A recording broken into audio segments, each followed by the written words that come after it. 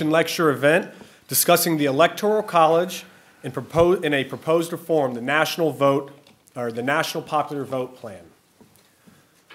We have two speakers for you today with differing perspectives on the Electoral College. Speaking first will be Mr. Pat Rosenstiel,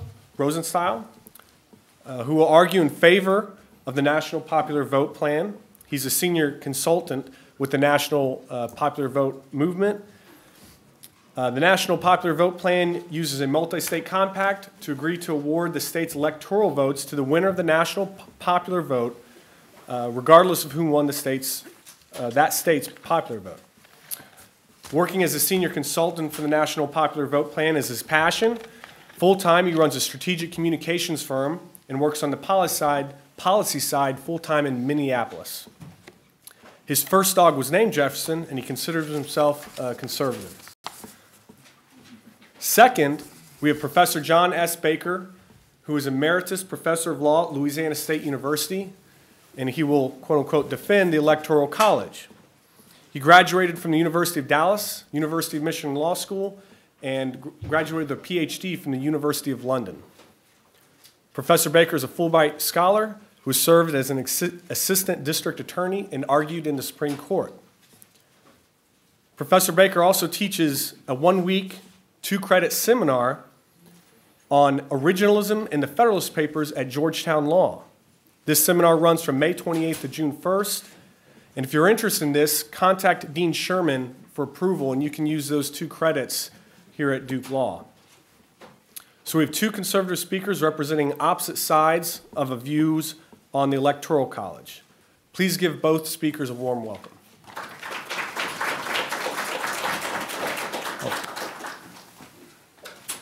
Thank you. I guess I decided to stand up. Thank you, Dr. Baker. Thank you for having us, and thanks for the introduction. I'm not sure if Dr. Baker and I have differing opinions on the Electoral College. I am an ardent supporter of the state power as it is stated in Article 2, Section 1 of the U.S. Constitution that leaves it to every state to determine how they want to award electors for the presidency, and National Popular Vote preserves that power and preserves the Electoral College. We may have a differing opinion on whether or not electors ought to be awarded on the basis of the National Popular Vote or the current system that 48 states use, which is the state-based winner-take-all rule. But both methods, the current system, the current method on a state-by-state basis of awarding electors in the National Popular Vote are equally constitutional, equally relevant and appropriate under the power that's granted to the state under Article 2, Section 1 of the U.S. Constitution. So I think we need to talk about National Popular Vote from a constitutional basis. I think we need to understand that the Electoral College has nothing to do with how a state awards their electors. It has everything to do with the power that each state has to award their electors. You're right that National Popular Vote is an interstate compact, right? National Popular Vote's constitutional basis comes from 3 provisions in the U.S. Constitution. One I've already talked about, which is Article 2, Section 1, that says each state shall appoint in a manner the legislature thereof will direct a number of electors. Okay, that wasn't by accident by the founders, right? After taking 30 votes over 22 days, the founders could not agree on a method from which they would dictate to the states, or they could not agree on a method to choose the president, okay? And anybody who comes up here, the nice part about National Popular Vote and Electoral College reform is we don't have to worry about what any of the founders wrote on their own. We don't have to worry about what might be said or not said in Federalist number 44, 45, 64, 68, or choose your number. We have to worry about what the founders actually wrote.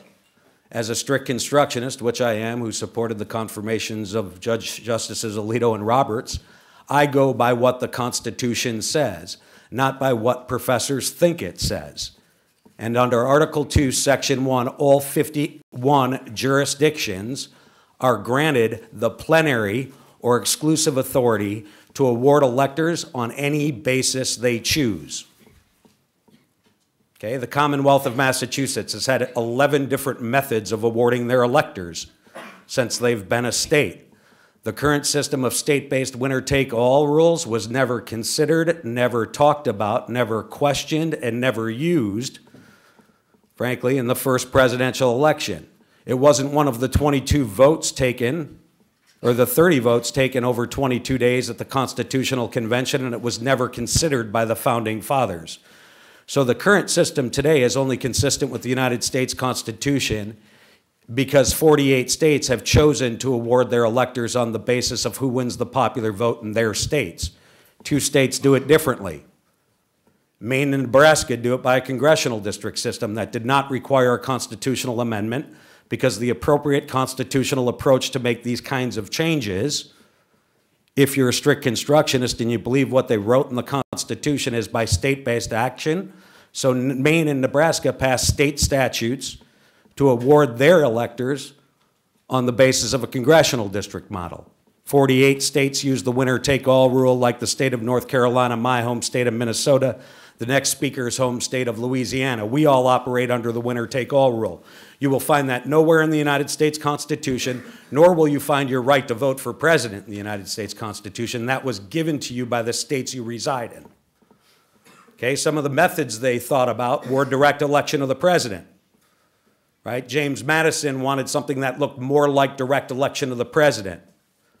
The founders couldn't agree. It was not written into the Constitution. Alexander Hamilton wanted a system that looked much more like a king. Right? They couldn't agree on that. So after the 22 votes, the 30 votes over 22 days, right, they determined that they could not agree on a method. They patterned a system based on the ecclesiastical method of electing a pope, the College of Cardinals, which you're reading about in the papers today. They said, we're going to have an electoral college, and we're going to leave the power to provide the check of the federal magistrate to the state legislature because it is the sovereign body of government closest to the people.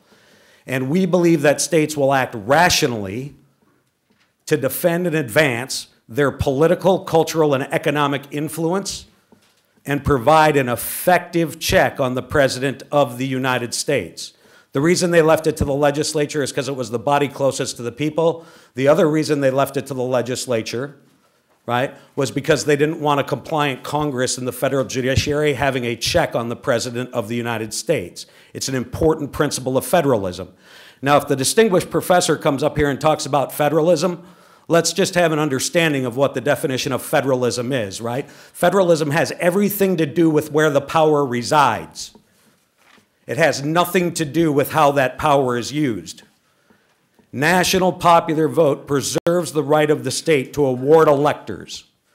If my home state of Minnesota goes in with their 10 electoral votes into this interstate compact, which is the other governing piece of the Constitution, says states can enter into interstate compacts and form agreements to advance their interests provided it doesn't impinge on federal authority, right? If my home state goes in with her 10 electoral votes, she can withdraw through a simple majority vote of our legislature, right?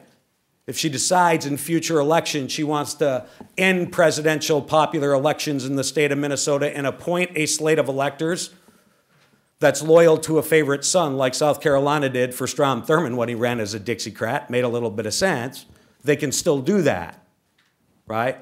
So national popular vote uses the state power under Article 2, Section 1 of the U.S. Constitution and the Compacts Clause in Article 1, Section 10, and states agree through a sovereign vote of their legislature to join or withdraw from this interstate compact. The Supreme Court called this a plenary authority of the state, the exclusive authority of the state to award electors.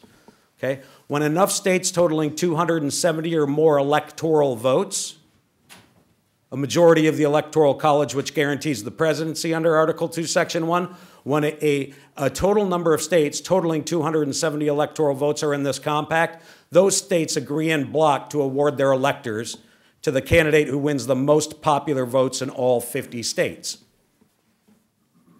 Not who wins their state by 1 vote or 1,000 votes or 1,000,000 votes, but the candidate who gets the most popular votes in all 50 states. Does 3 things, right?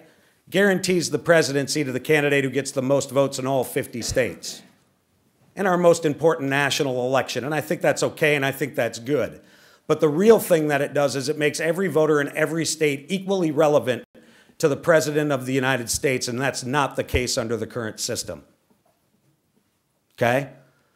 I'm a conservative. I don't like change. I'm wearing a pair of shoes right now that I've had for 7 years, okay? Just understand that about me. I certainly don't like change for change's sake, okay? The current system is an absolute disaster and it's a monstrosity. It does not work. It doesn't work in any presidential election. And this is coming from a guy who's got some experience in presidential elections, like real experience.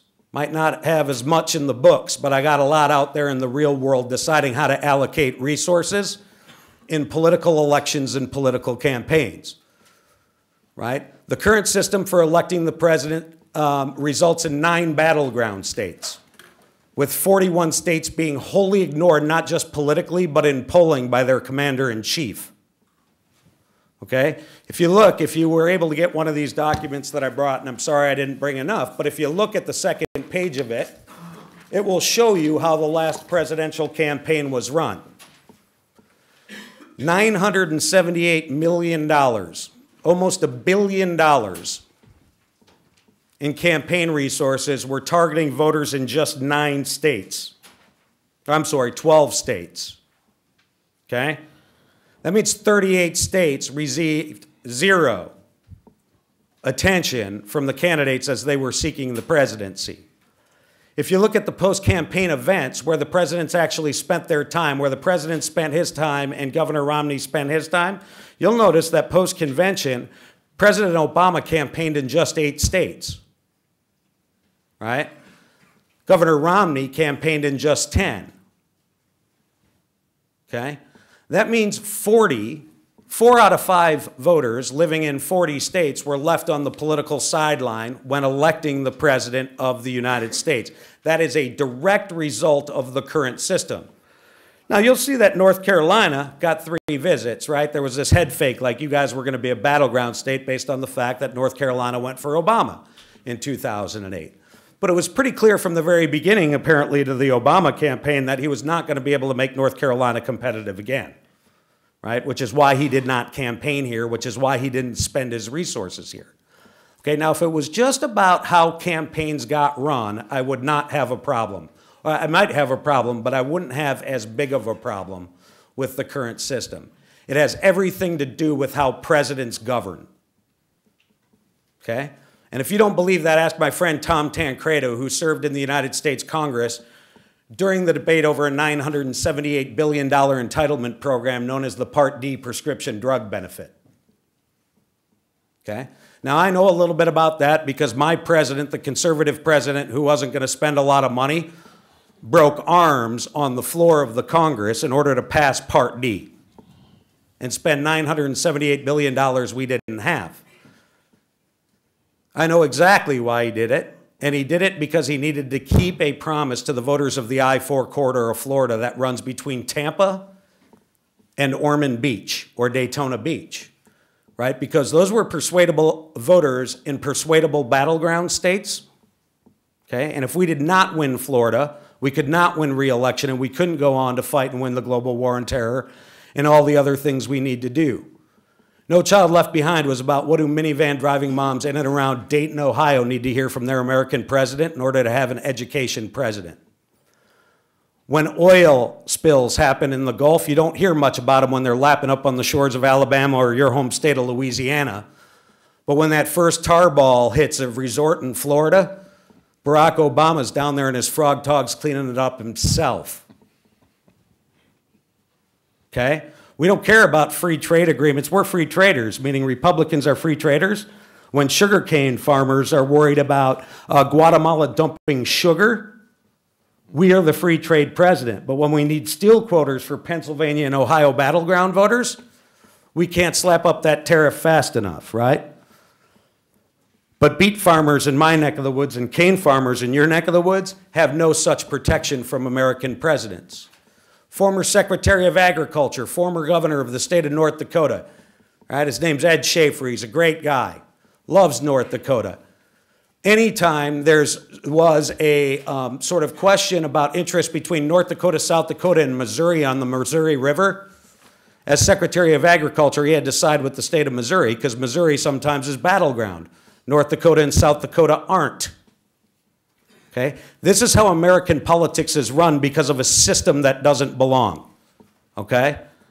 So if you're a voter, 4 out of 5 voters, or if you're a legislator, and we've briefed pretty much every legislator in this country, right? We've been at this for a little while. There's a very simple question around national popular vote. If you understand that it protects the state power and it's up to the legislature to determine what is in the best interest of their state, and that is why they have this power, what is in the better interest of the state of Minnesota, my home state of Minnesota, the national popular vote or this current system of winner-take-all rules, which is a state statute that doesn't serve our interests? Okay? States have this power, this federalist power to award electors for a reason.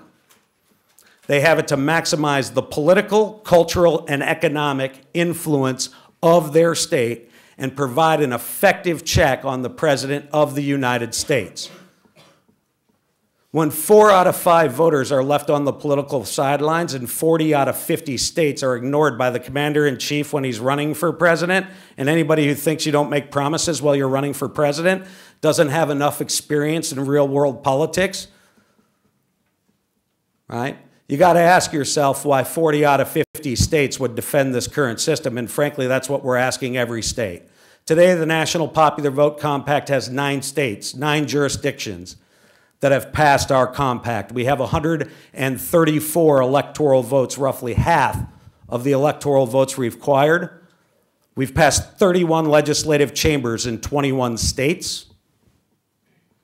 We've earned the support of 2,100 state legislators across the country, not by hoodwinking them, but by sharing with them the very real power they have to fix this current system and the very real problem there is with the current system when it comes to electing the President of the United States, right?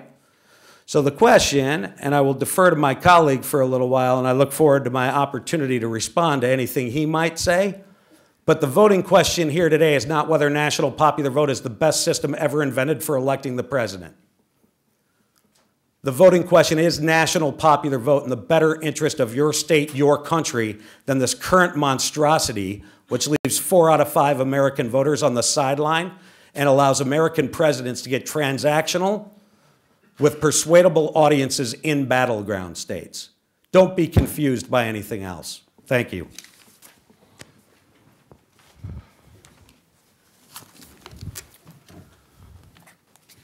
Thank you. It's good to return to Duke. I was here about 2 years ago on a panel on federalization of crime.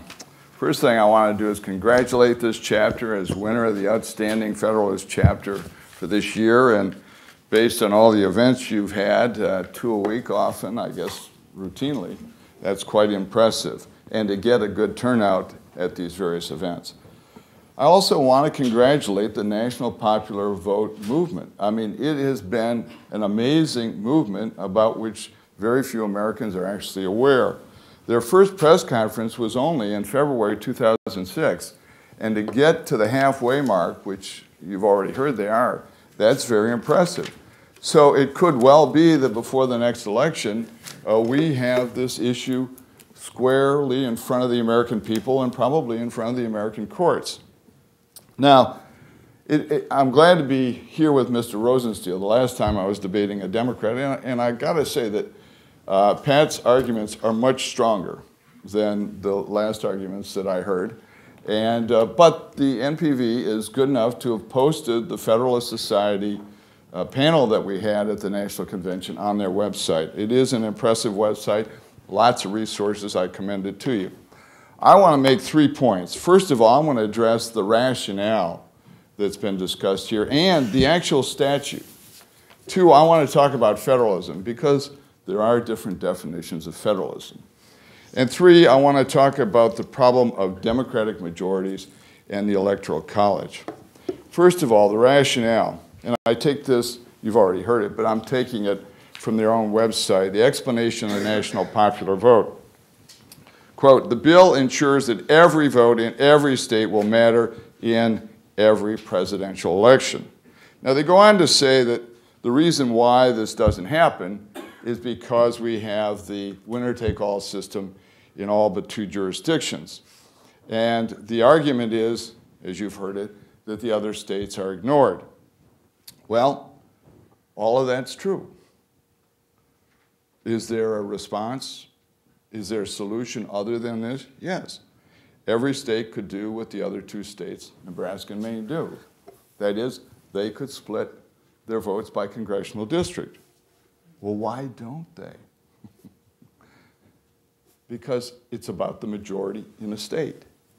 Every political majority in a state wants the power of having the majority go to their side. Interestingly, a number of Republicans have set out in blue states to change the electoral votes so that it is by congressional districts. Now, of course, they're only doing that, of course, in blue states. Now, the Democrats could go in red states and do that. But the reality is you have a tension between what national majorities want and what state majorities want. So on the second 2 points, the problem, winner take all, and the result could be changed. So my question is, why doesn't the national popular vote instead concentrate on having every state split their vote according to congressional districts? Well, for one thing, they would encounter opposition. Right now, they're not encountering much opposition. When I spoke on this in the state of Washington to a group like this in a law school, nobody, well, one person, I think, even knew that the national popular vote had passed their legislature. And that person didn't know what it was. Okay, every vote counts. That was the other point. Well, and they have a page on trying to refute this. If you want every vote to count in that sense, we will be counting for a long time. Do you remember Florida, 2000, the count? Okay. Every available lawyer from the Federalist Society on the one side and every available lawyer from everywhere else on the other side was in Florida. Multiply that by 50. Now, why do I say that? Despite all of the arguments that have been put forward, I actually have some practical experience in recounts. I was involved in a Senate recount in Louisiana in 1996. And the original spread was 10,000 votes, and we knew there was voter fraud, but trying to prove it's very difficult. We got it down to about 5,000 votes, but we could never get it below. The reason you don't have more recounts now in the Electoral College system is that lawyers, being practical, know that unless there's a very slim margin, it is virtually impossible to change the result. Why? The reality is there is no vote count that is ever perfectly accurate. Remember hanging chads and all that business. If you go back and you recount in any place, even with no fraud, there are mistakes. There are mistakes. They happen. If you go to a national vote and you're attempting to determine what the national total is, then every vote really does count.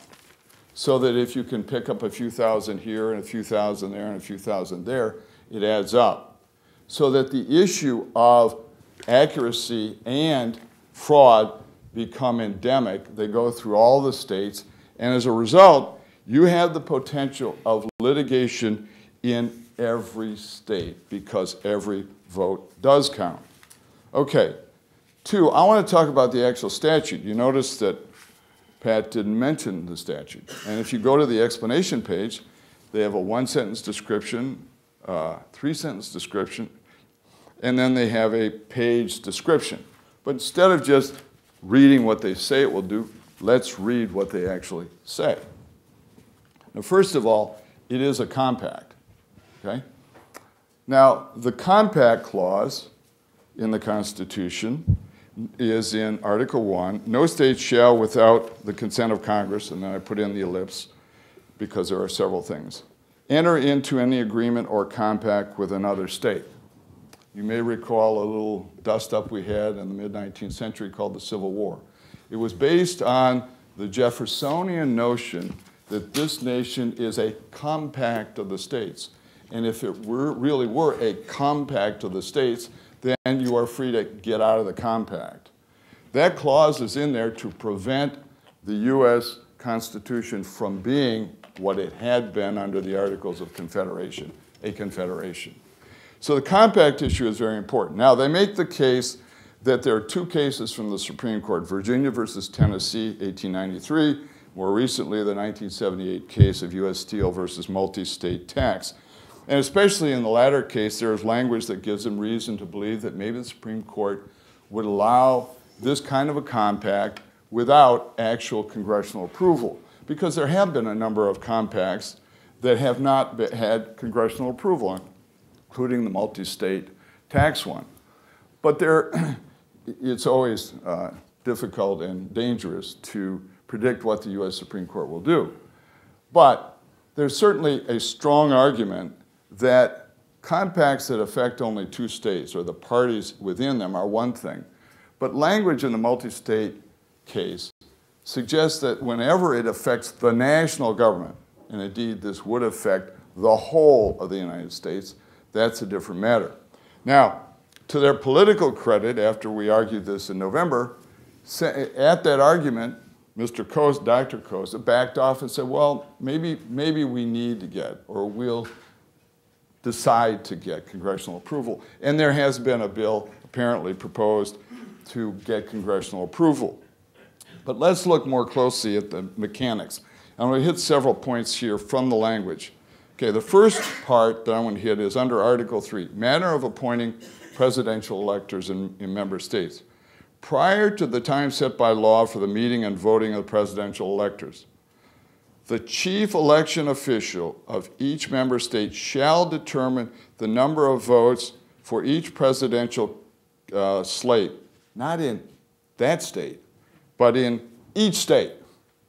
So we've got 51 chief election officials determining in all 51 jurisdictions what that vote is. Not one person, we got 51. You think that there might be differences of opinion as to what votes count? In 2000, how would Democrats and how would Republicans have scored Florida without litigation? Next point. The chief election official designates the presidential slate with the largest national popular vote. So in the last election, if this had been in effect, and the state votes overwhelmingly for President Obama, but if Romney had won the popular vote, then the slate in California that lost is the slate that wins. Now, it is one thing to say that states have plenary power to choose how their votes are allocated.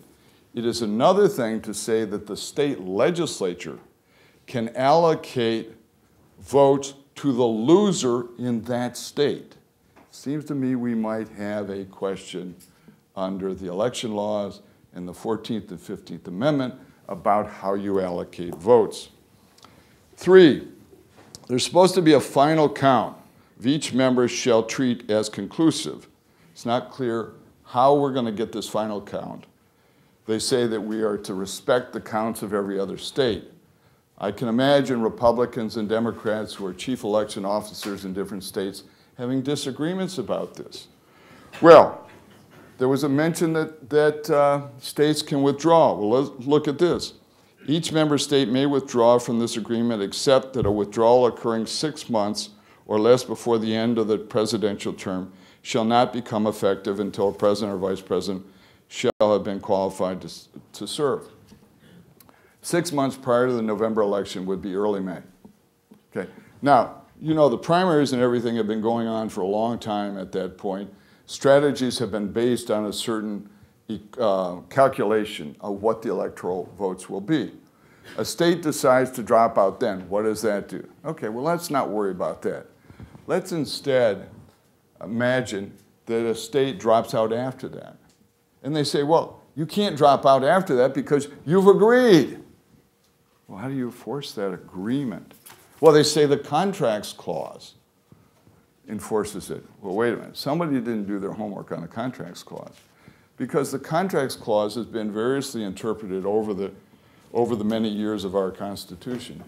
But there is a different approach where you can, later than the earlier ones, where states cannot be bound to give up their sovereign rights. So let's suppose that a Republican legislature has adopted the national popular vote, and a Democratic legislature comes in and says, we're out of here. How are they going to enforce that? They say you're bound by the Contracts Clause. No, the Contracts Clause has to do with the relationship between states and non-state entities. It is the Compacts Clause that is the contract clause among the states. A compact and a contract are the same thing. That is, compacts between states are contracts, and that is why they are governed by the federal Constitution in terms of having Congress approve these. Now, the last point, there's always statements about this will not undermine the Electoral College. Well, the last part of Article 4 here says, this agreement shall terminate if the Electoral College is abolished. The reason that is in there, you could say, is merely a practical thing. The reason it is in there, as a matter of fact, is that this proposal, however well-intended, is a suicide pact, compact. Why? It is a leftover of confederalism. That is, the whole business of confederalism was all about different states and getting together through a compact.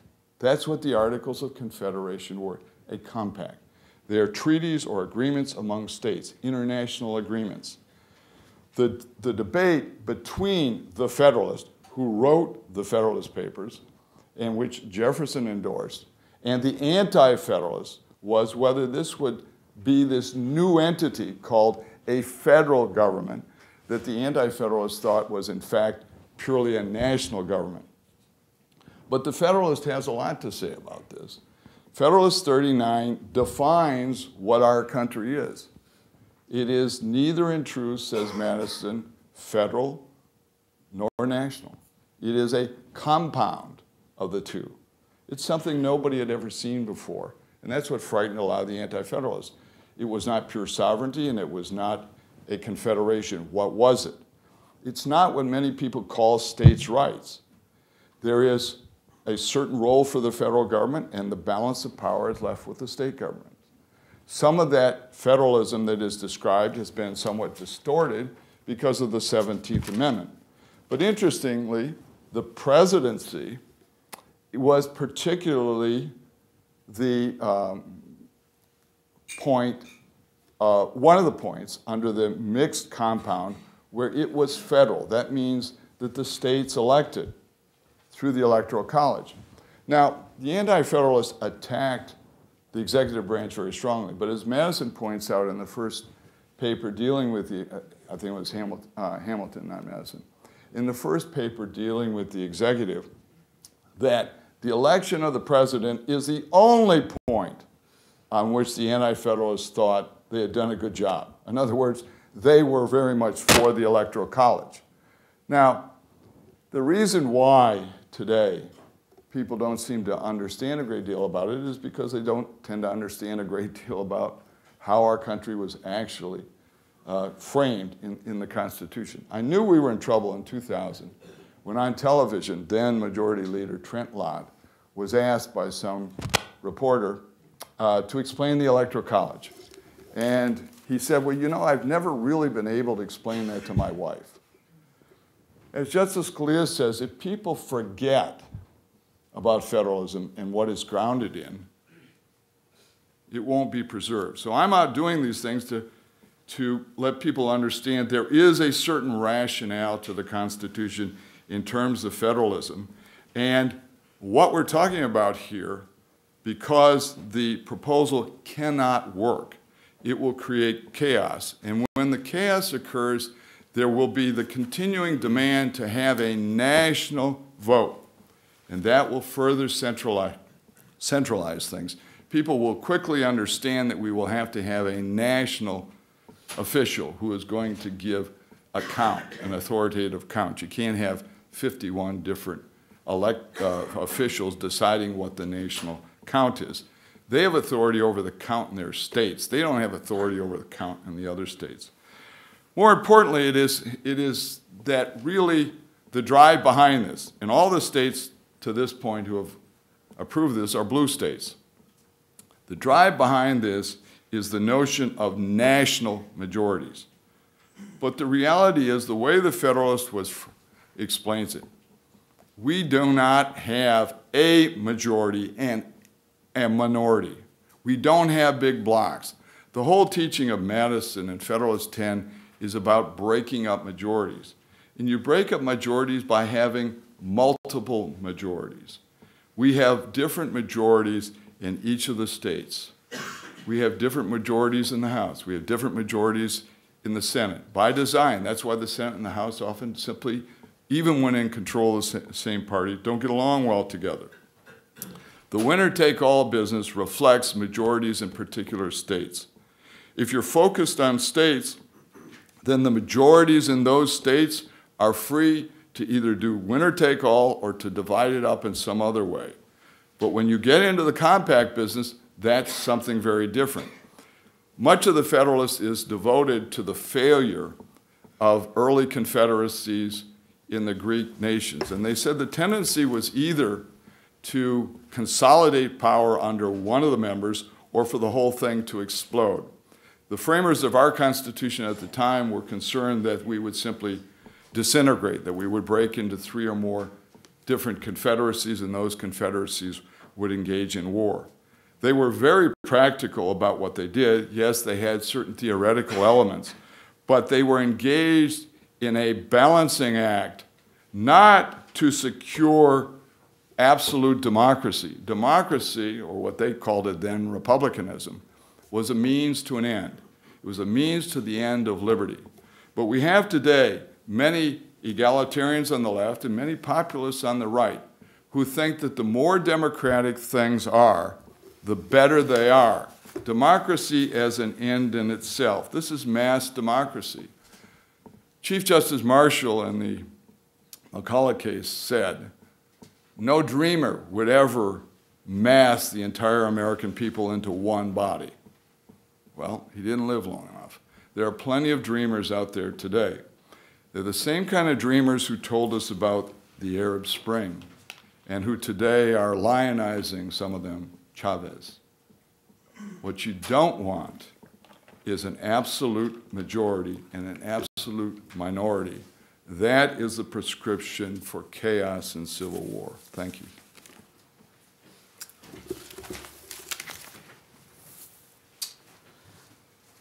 Where to start? Thank you, Professor Baker. Couple of things. First of all, national popular vote doesn't result in one majority. We still elect our, state representatives, our members of Congress, our United States senators, and those all represent different kinds of majorities. So let's just start there. Congressional district system. If we wanted to make every vote count, we'd go to a congressional district system. Shows a very lack of understanding about the realities in American politics. If you look at the congressional districts in this country, 40 of them are competitive, 40 to 45 of them are competitive on a presidential basis, meaning that, what does that leave? About 290 would not be competitive. We'd have 290 flyover congressional districts.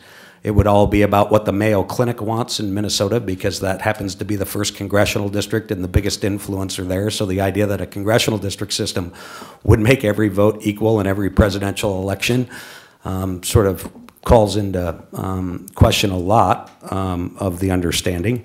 Recounts taking a long time under national popular vote. I guess that could be true if you wanted to ignore sort of the safe harbor clause. There is a requirement that a president gets signed in. The idea that there wasn't a certified count in Florida the day of the election that was the certified count makes me question sort of how deep into that recount process you were. The certified count of the Secretary of State was the certified count when the safe harbor date happened. And I guess I'd go back and brush up on Bush v. Gore. I do have some experience with recounts. I live in Minnesota, the land of 10,000 treatment centers and 10,000 recounts and 10,000 lakes. I was a plaintiff in Rosenstiel versus the state of Minnesota, which was granted cert in the Supreme Court of the United States. And my recount, my election came down to 1 vote. So I have a little of experience there. There are 5 litigated recounts in 57 presidential elections because of the current system. 51 separate elections require you to do more recounts. In an average statewide recount, 294 votes change hands. Recounts happen 1 in every 185 statewide elections. There have been 5 litigated recounts in 57 presidential elections. Doesn't mean a recount isn't possible. You ignore Section 6 of Title III of the U.S. Code, if you want to make a note, which requires 51 jurisdictions to provide certificates of ascertainment to the archivists and the United States Congress. Those certificates of ascertainment report the popular vote total in every state and the slate of elections that are certified based on the statute at that time. We use the same system, certificate of ascertainment, chief election official of the state. There's a popular vote. You add it up, and you award your electors based on who wins the national popular vote, not who wins your state vote. Calculators in all states work exactly the same way. Nobody has raised an issue that there will not be. Nobody that I'm aware of that's serious believes there can't be a count. Certainly won't come from Tom Brokaw or Fox News. It'll come from elected representatives of the people that are chief election officials.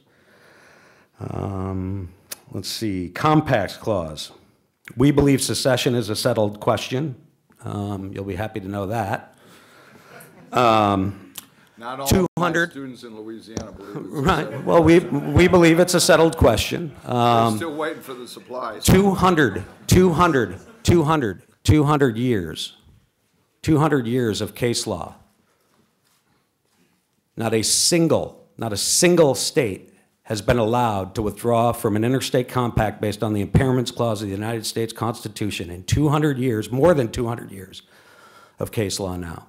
Not once in our republic has a state been able to withdraw from an interstate compact without following the rules of that compact. Not once. You're the law students. You know, I believe this is America. There will be lawsuits. Every voter in the country will have standing. But the idea that this compact will not withstand the scrutiny, most of them will be dismissed summarily because Article 2, Section 1 is a plenary power of the state, and everybody recognizes that. It was the Rehnquist Court, a very conservative court in the advance of federalism, that said many interstate compacts do not require congressional consent if they don't overlap with the power that's expressly given to the federal government. The most explicit state power in the Constitution is Article 2, Section 1. That's why the Rehnquist Court probably would say we don't require congressional consent. We are pursuing congressional consent. We always have been. The last thing I'll say is the idea that, you know, the end result of this is to, that last thing you read about how the Electoral College, you know, if it goes out of existence, this no longer takes effect. It's because it's obvious that it wouldn't any longer take effect, not because it's the stated goal. You're looking at one supporter of the national popular vote that would oppose with all vigor a constitutional amendment to eliminate the Electoral College. This is the appropriate approach. The state-based approach is consistent with the mechanism provided within the Constitution. And the Federalist Papers say nothing about a popular vote for president. They simply reinforce the state's power to award electors on that matter. So you guys are the students. You can do, you can dig into some of that stuff if you'd like.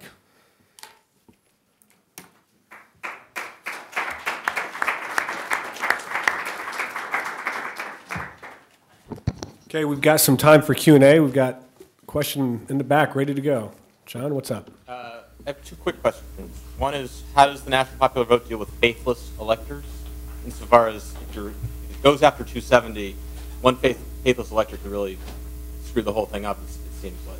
And then the second thing is, without getting into the constitutionality of the VRA, would these reallocations be subject to the VRA? No, I mean, VRA, you're talking about the Voting Rights Act? Yes, sir. Yeah, well, California is in the compact, and that's a pre-clearance state. And the truth is Voting Rights Act within the states. I mean, we're not abridging anybody's right to vote, right? We're actually encouraging people to vote more by making every vote count. We've been given pre-clearance by DOJ under the Voting Rights Act based on the 55 electoral votes in California, sort of moving into the compact. The first question was faithless electors. States, that's an issue for the states to deal with. I would say that there's been 14 faithless electors in the history of our country. Only one of them did it on purpose with the intent of sort of making a difference. His name was Samuel Miles back in the 1800s. The truth is the national popular vote, even if you had 270 exactly in the compact, by definition, you'd be picking up a bunch of states on their state-based winner-take-all rules. Because you've won the national popular vote. So you would have an inflated result in the Electoral College in a very real way. So there's some protection there. But, states, there's, I think, almost a dozen states that have faithless elector laws. Some of them have trapdoor provisions, and that's a state matter that, states are free to deal with. If you think faithless electors are a problem, they're a problem under the current system as well. So.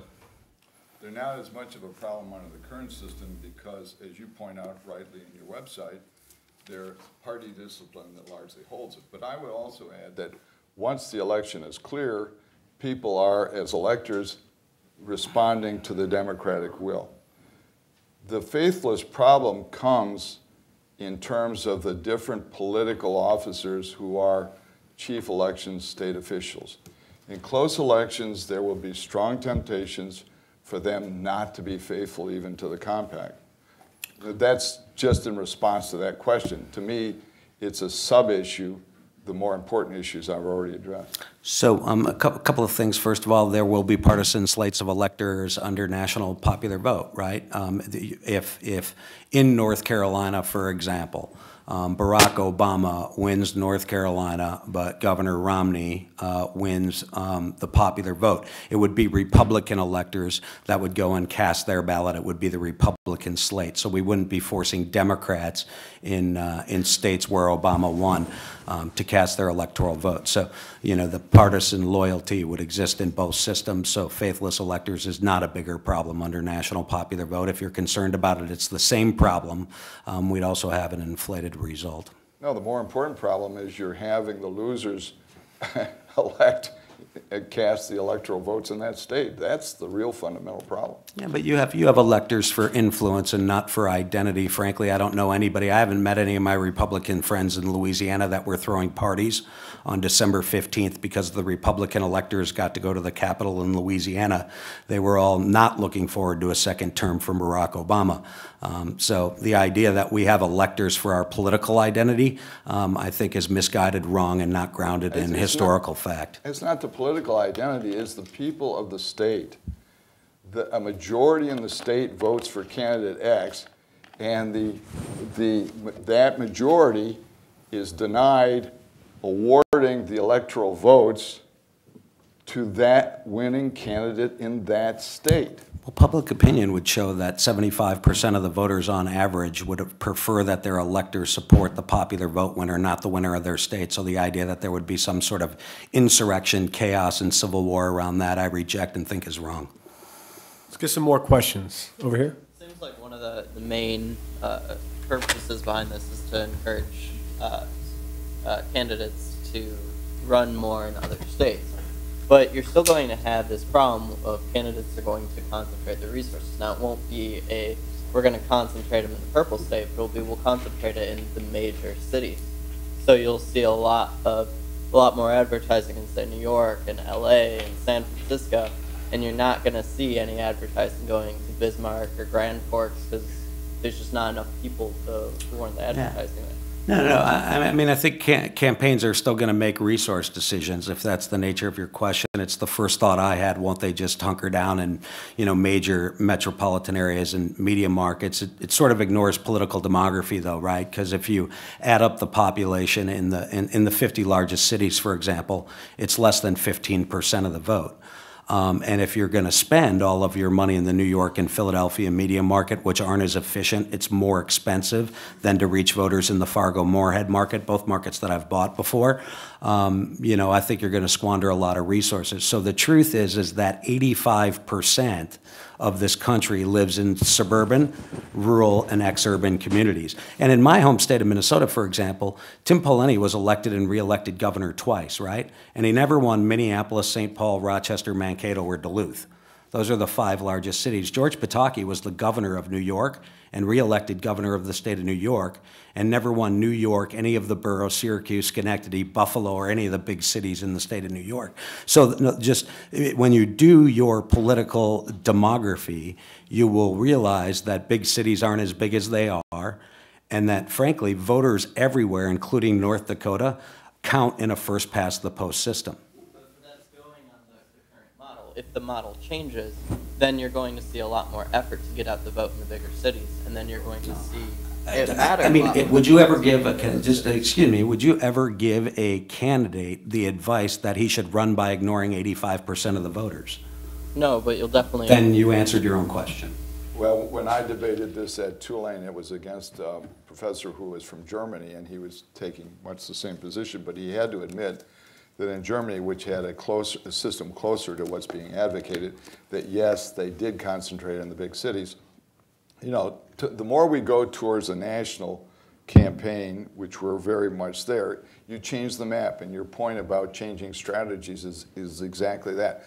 Politicians, being advised by very talented people like Pat, will look at what the parameters are, and they will gauge the strategy based on that. That was one of my points about withdrawal and when you could withdraw even legitimately in early May, because that throws the whole thing up.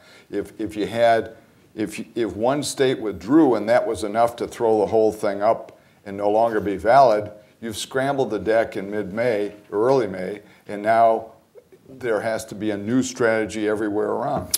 Well, and if that example happens, I mean, the compact obviously deals with that in a non-chaotic way. Anytime the compact dips below 270, all states revert back to their previous statute. So, I mean, making those decisions, there's no provision in here that says they revert back. Yeah, yes, it does. It says it's explicitly in the compact. You'll have to go back and look at that. Because when we dip below 270 on or before July 20th of a presidential year, which is just before the national conventions, we black out your period for withdrawal for 6 months, simply because you cannot change the rules in the middle of a game. But if at any time before July 20th we dip below 270, all compacting states revert back to their old statutes and we go back to a winner-take-all system. But it doesn't change. I mean, look, New Yorkers, for example, sent $94 million in 2008 to John Kerry and George Bush. $94 million. They got exactly $6,750 spent on TV in the state of New York. The idea that going to a national popular vote will not spread out the campaigning and end the system where various states are exporters of political economy, I think is a matter of theory and not a matter of practice. Well, let me ask you about this, because you've now just set it up. Suppose we have in one election the compact works. Then the next election the compact doesn't work because somebody's withdrawn. In the next election, then what happens? Can we go back into the compact? Sure. I mean, states are free through their sovereign vote to go in and out of the compact anytime that they'd like. Okay, now people like you who want a national vote for president, aren't you going to get frustrated if we're going back and forth between sometimes it's the compact and sometimes it's not? No, Won't people like you want to say, look, this is too chaotic. We've got to have a complete, clear national popular vote. Look, I think we make decisions based on what the system is for electing candidates. For example, in 2000, it's something you like to talk about, right? And I think it's appropriate to talk about it, and this is real stuff. But in 2000, we spent more money in the state of Florida in the last 60 days of the campaign than 42 other states combined.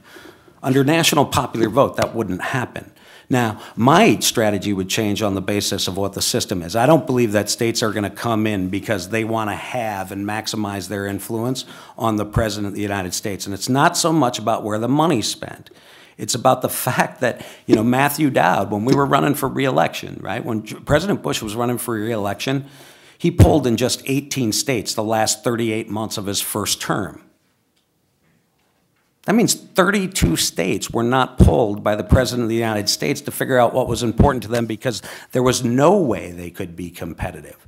Okay, so it's not just about where the campaign cash gets spent, and it's not just about the visits, but the idea that more voters won't matter under a national popular vote because everybody would focus on Los Angeles and New York simply is not a real sort of idea or statement. It is impossible because you would be giving advice for a candidate to ignore 85% of the people. Now, if legislatures go in and out of the national popular vote, I think they're appropriately using their state power to do so. I don't expect them to do that. One last question. Was popular state vote considered as opposed to popular national vote? You mean as a title of the organization or in terms of a system? In terms of the system. Well, the current system is a state-by-state popular vote system, right? It's where 48 states operate under a winner-take-all rule, and I did not do a good enough job explaining this.